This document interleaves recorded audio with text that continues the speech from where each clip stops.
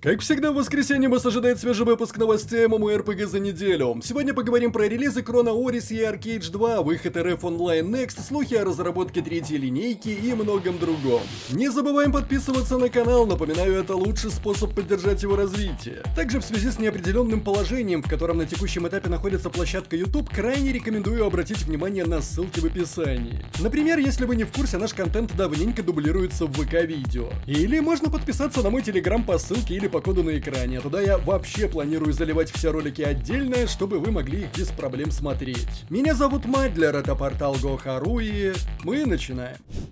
Команда Guild Wars 2 получила множество отзывов от участников недавнего бета-тестирования всех 9 профессий и нового копья, которое появится в расширении Jantir Wilds 20 числа. В результате в новые наборы умений были внесены некоторые изменения, причем довольно значительные. Тейлор Брукс, один из боевых дизайнеров, рассказал о том, каких изменений стоит ожидать после выхода расширения. Изменений вагон и маленькая тележка, так что кому интересно, лучше почитайте самостоятельно по ссылке в описании. Компания Интро объявила о релизе летних обновлений для 3 версий игры Lineage 2. Игроков ждут новые территории и боссы, обновленная механика поединков 1 на 1, ребаланс снаряжения и многое другое. Основная версия Lineage 2 получила обновление Shield of the Kingdom. Рыцарь Феникса, Рыцарь Ада, Храмовник Шелен и Храмовник Евы получили переработку умений. Их мощности и эффекты были сбалансированы. А Рыцарь Ада Сигеля дополнительно получил новые способности. В межсерверном PvP режиме Олимпиады теперь победа присуждается за уничтожение противника, а если за отведенное время никто из бойцов не погиб, то объявляется ничья. Продолжительность соревнований была сокращена с 3 часов до 1 часа 40 минут. Также изменился минимальный уровень для участия в Олимпиаде, теперь нужно иметь 110 уровень вместо 85-го. В обновлении межсерверная зона охоты Башня Дерзости стала больше и опаснее, игрокам теперь доступна прилегающая к ней территория Древнее Поле Битвы. В самой башне героев поджидают самые сильные монстры. Кроме того, появилось еще больше способов усилить своего персонажа. С Shield of the Kingdom в игру добавят 20 новых коллекций и 33 эксклюзивные реликвии.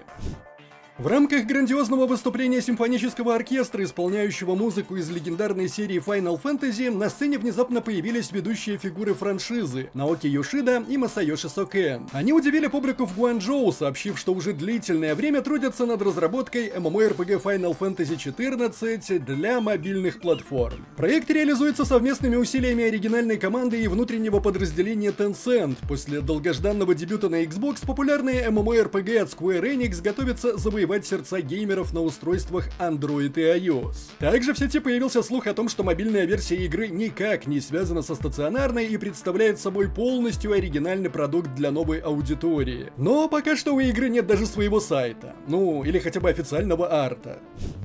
Разработчики Star Citizen из Cloud Imperium Games опубликовали новое видео о грядущем обновлении 4.0 для альфа их проекта. Нам решили показать совершенно новую систему динамического огня, который способен постепенно сжигать корабли, и не только корабли. Да, давненько мы не видели игр, в которых бы были организованы настолько проработанные по свойствам пожары и огонь в целом. Нам рассказали о том, что у материалов в игре будут разные свойства и вероятность возгорания. И, разумеется, металл не будет гореть, но вот провода или теплоизоляция за ним вполне могут. Даты релиза у обновления 4.0 для Star Citizen пока нет, а потому фанатам остается только ждать. Благо это они умеют делать в совершенстве.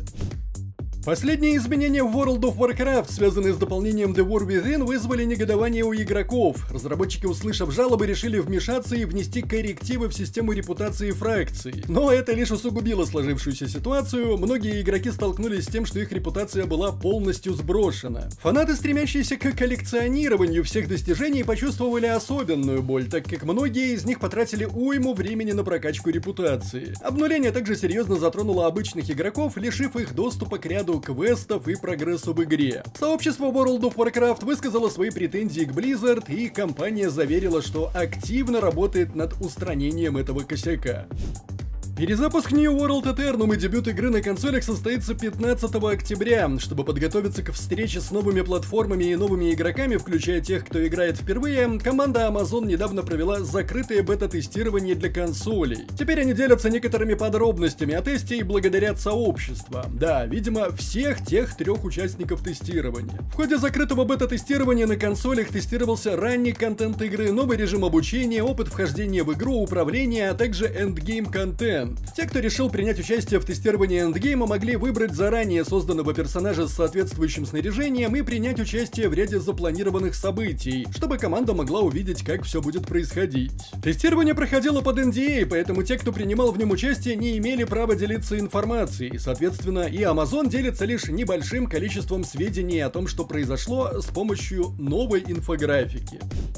Издательство Интро сообщило о том, что все посетители фестиваля Isekai Fest в Москве смогут самолично взглянуть на русскоязычную версию MMORPG Gran Saga. На стенде компании можно будет посетить зал рыцарей и сфотографироваться с Кьюи, персонажем Gran Saga. Isekai Fest проводится с 10 по 11 августа текущего года в Москве. Билеты на мероприятие платные и в принципе доступны для приобретения, но, наверное, все-таки уже поздновато.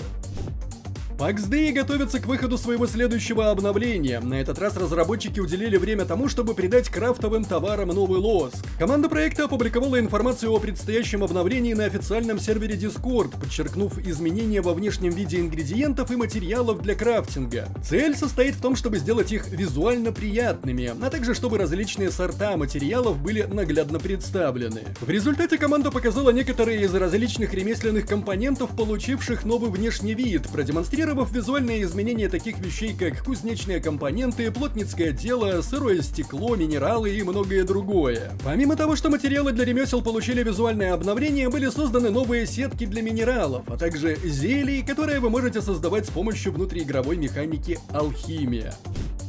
В Поднебесной стартовал открытый бета-тест MMORPG Jade Dynasty 2. Несмотря на то, что продукт заявлен как кроссплатформенный, на ПК пока что в него сыграть не получится. Клиент доступен только для смартфонов. Зато нет никаких ограничений по региону. Ну и перевода на какой-то другой язык помимо китайского тоже нет. Возможности редактора персонажа, боевую систему и геймплейные механики мы можем посмотреть в видео. А вот информации о дате релиза пока нет.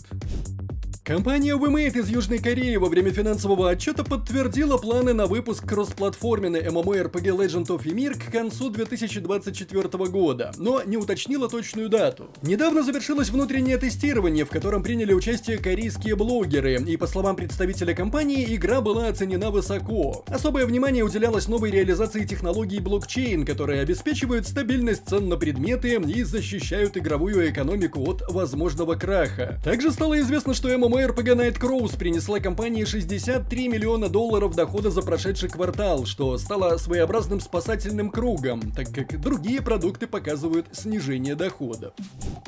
Netmarble объявила о планах по выпуску нескольких игр до конца 2024 года в ходе финансового отчета за второй квартал. Из всего списка нас интересует только MMORPG RF Online Next, которую компания приняла решение выпустить до конца года в домашнем регионе и затем оценить возможности для запуска за пределами Южной Кореи. Нужно отметить, что компания добилась значительного финансового успеха, увеличив выручку и операционную прибыль. Главным источником радости стал выход Solo Leveling Arise, которая внезапно захватила сердца геймеров. Параллельно с этим MMORPG Raven 2 и Ardal Chronicles продемонстрировали неплохие продажи в Азии.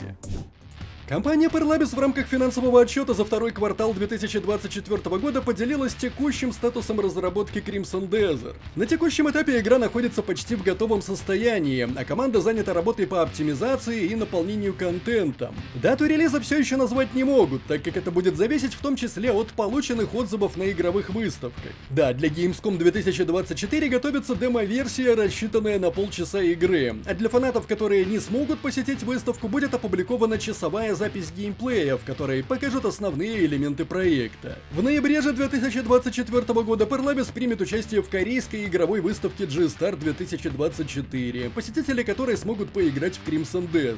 На вопрос инвесторов касательно международных договоренностей по изданию игры, представитель компании ответил, что Parlabis планирует самостоятельно издавать игру, так как за последние несколько лет накопила большой опыт в этом бизнесе.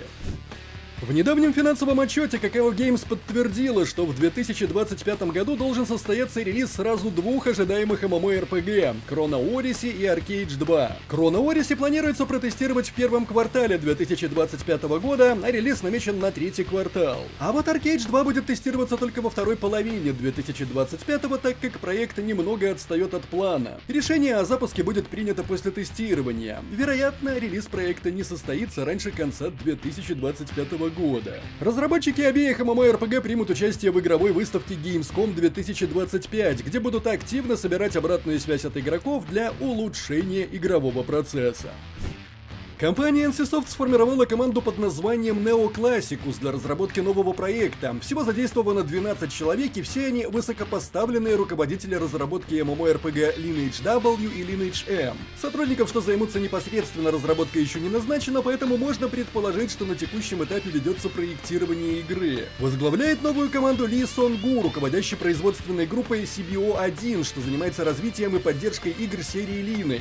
Именно этого человека называют мастером Lineage и связывают с ним будущее всей франшизы. Так как в латинском языке слово «классикус» обозначает принадлежащий к первому классу, первоклассные и образцовые, южнокорейские СМИ предполагают, что команда займется чем-то масштабным и важным. Ну а если учесть опыт задействованных сотрудников, есть надежды на новую игру по легендарной франшизе Lineage.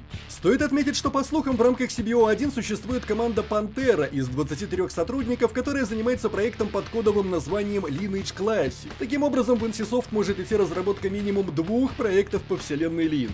Репортер портала MTN предполагает, что в итоге Пантера займется созданием игры, основанной на MMORPG Lineage W. Слухи о ней всплывали ранее, и упоминания удалось найти в вакансиях на официальном сайте. Ну а Neo Classicus возьмет на себя разработку Lineage 3. И это все новости MMORPG на неделе. Не забываем, как всегда, традиционно поставить лайк или дизлайк этому видео, поделиться им с друзьями, оставлять свои комментарии, прожать колокол, чтобы быть в курсе выхода нового контента, и подписаться на нас везде, если еще не подписаны. С вами был Мадлер, это портал GohaRu. Еще услышимся.